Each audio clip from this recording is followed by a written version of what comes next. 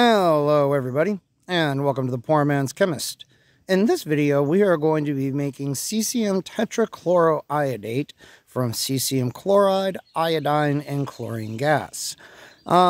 If you are a very long time or just very hardcore fan of this channel, you might be aware that back in 2019, right after I began the old channel, I actually did this prep. But at the time, I was still new to playing around with all this inorganic stuff, and I was mistakenly calling it cesium dichloroiodate throughout the whole fucking video. I mean, far too many times to go in and really fix it, and it's far too embarrassing to re-upload it, you know, what with me just being wrong throughout large parts of it. So I figured that I would repeat this prep, and besides, it's kind of an easy one to do. This would be another good one for amateur chemists out there. You get a nice product that crystallizes beautifully, as I recall. Nice, beautiful needles. It's always nice when it crystallizes beautifully, and it's not that difficult to make. Plus, it's a good, good way to cut your teeth working with chlorine, I guess. I don't know, it's pretty easy prep. What we have here is 8 grams of cesium chloride, nearly out of cesium chloride, and 1.35 grams of elemental iodine. And that really, I'm even more close to out of this shit. I'm going to have to figure out something about that. And we got about 82 mils of water right here. Now, what we are going to do is we are going to add this shit into this beaker. Can you guys see this? Okay, yeah. Okay, good. Get your ass in there. What did I say? Get the fuck in there. All right. You have to swear at the chemicals. Yes, this is absolutely essential. Chemistry just doesn't work if you don't swear at it. Right. We're going to use some of our water that we need to rinse some of this shit into there. There we go. There we go. And there we fucking A. God damn it. There we go. All right, let's fix that problem. It doesn't have to be absolutely exact. I remember this from last time because I evaporated it down, which is how I got it to crystallize. Yeah, that's probably close to it. Okay, it's good enough. We're not writing any papers here. Okay, there we go. And we're just using our usual gas generator over here. Trichloroisocyanuric acid and hydrochloric acid. Because it's convenient and easy for our trailer park chemistry here. Alright, so we're going to get this shit going. And we're going to hope the stir bar isn't going to continue to have mild schizophrenia there. And it says that this shit needs to be nearly boiling. So what we're going to do now, and it says to get it to nearly boiling before we begin to introduce the chlorine. At least that's the way it's written. We're going to hope that the iodine, and then we're supposed to introduce chlorine into this until the iodine dissolves. I don't know, we're just going to go with it. We're just going to go with exactly what the book says. So I will come back when this stuff is a little bit warmer and we are ready to start introducing the gas. Alright, so here we go. I'm going to start the drip of the acid to begin to generate the gas. We will get some bubbling that will probably cause us to lose a little more iodine. I may add just a little bit more to it. Turn the heat down a little bit. Whoa. Okay, we don't want to blow the top off of it. As you can see, it doesn't take long for things to get going. This doesn't look like it is.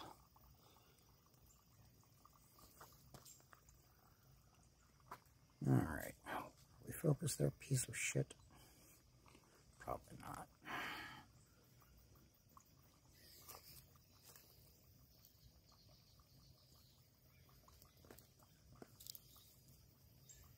Oh yeah, something's definitely happening.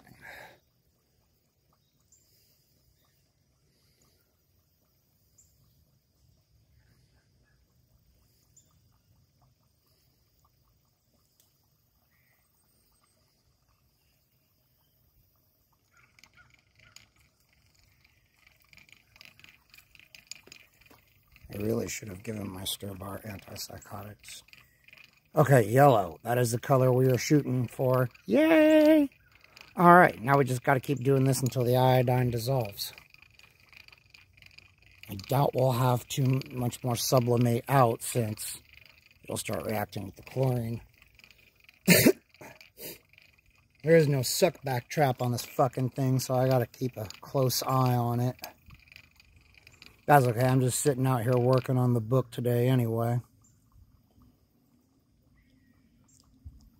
Now, I'll tell you what, writing a chapter on safety, I thought that was going to be very easy. But there's a lot of stuff that I'm thinking of needs to be said as I'm doing this thing. Now, the prep that I'm doing this from comes from the Handbook of Preparative Inorganic Chemistry. And it says, actually, this is the prep for cesium dichloroiodate. And it tells you not, even though we are setting it up to do it exactly like it says to be careful not to overchlorinate it, because we'll end up with the tetrachloroiodate like we're going for here. I don't know how you're not supposed to overchlorinate it.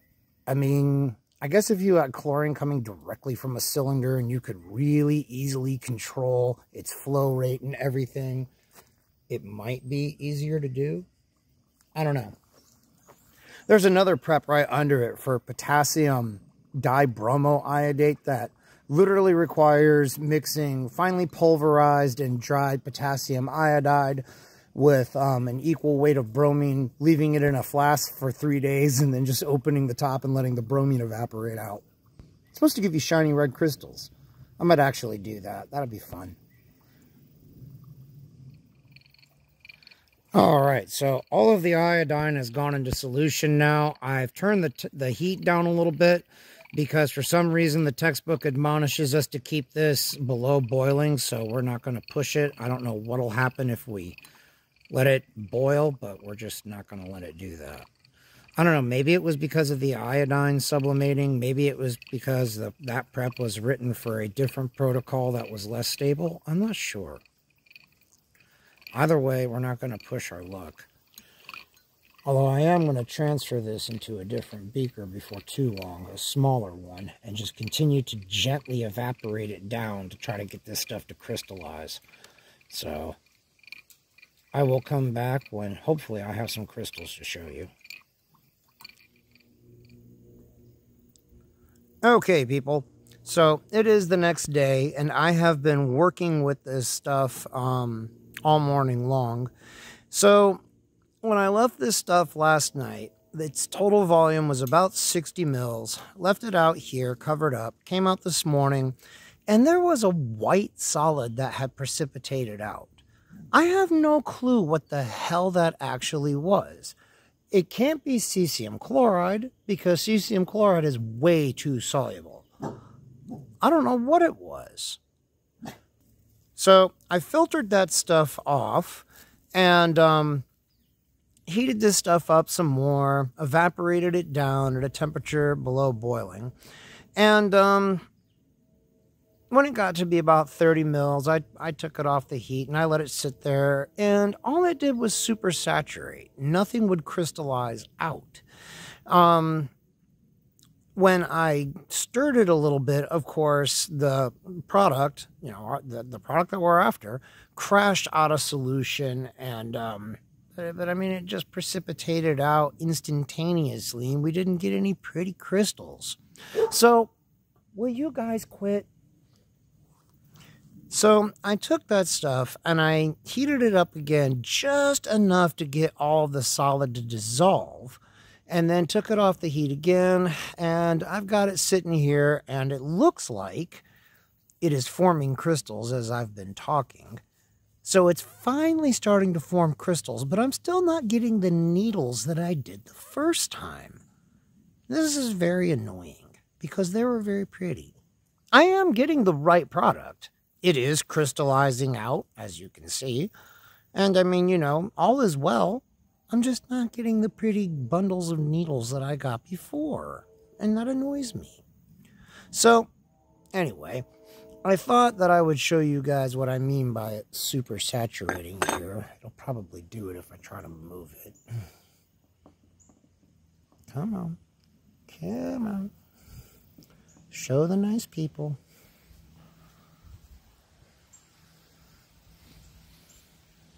Okay. Yeah, there we go.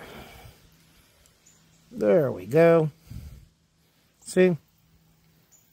Super saturates like nothing else. I mean, it does it very easily.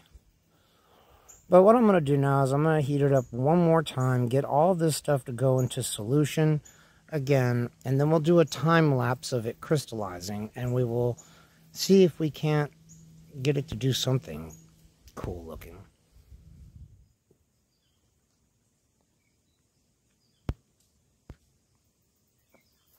Yes.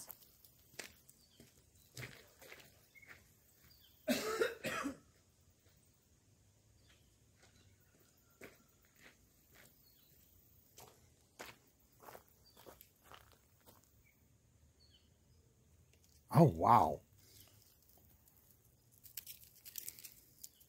Yes, this is just like before. Ha ha! Success! Oh! Oh, that is fucking sweet. Yes. Yes, grow, my children. Yes. Oh, this is so cool.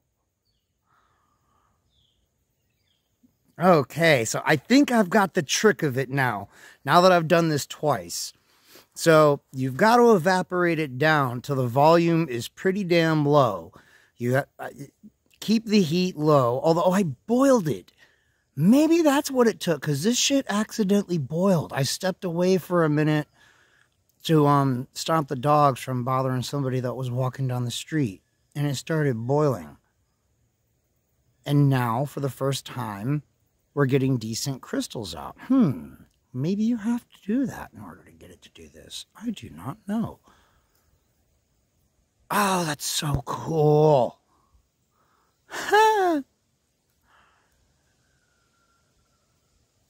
Okay. Yeah, and whatever that white shit was, that is definitely not it. That's not this. So if you get white shit like that when you've evaporated it down a little bit, I don't know. Let it cool off and sit and see if you get that shit precipitate out. Because if it drops out first, you might need to filter it off too. What it is, I do not know.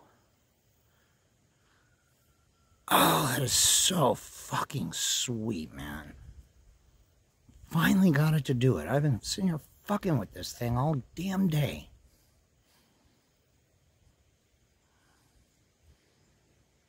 Oh, that is so fucking cool.